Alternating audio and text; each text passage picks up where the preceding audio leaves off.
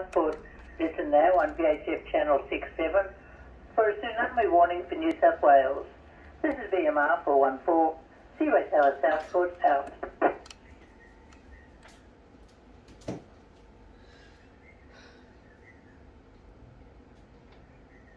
Security, all stations. This is VMR 414, Seaway Tower Southport. Here is a tsunami warning for New South Wales, issued by the Bureau of Meteorology, New South Wales, and was updated at 11:09.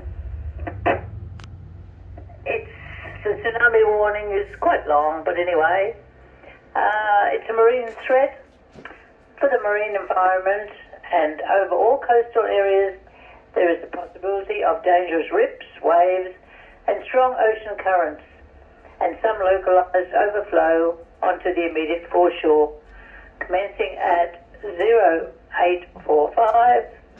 Oh, that was Eastern Standard Daylight Time, and that was in the evening actually, so I got that wrong.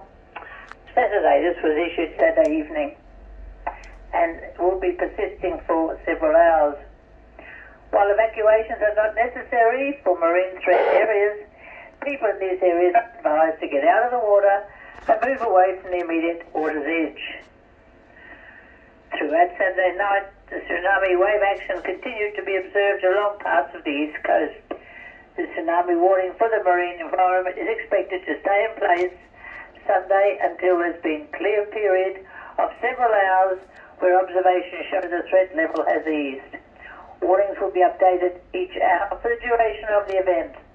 The next update will be issued at 12:33 today. This is VMR 414, Seaway Tower Southport.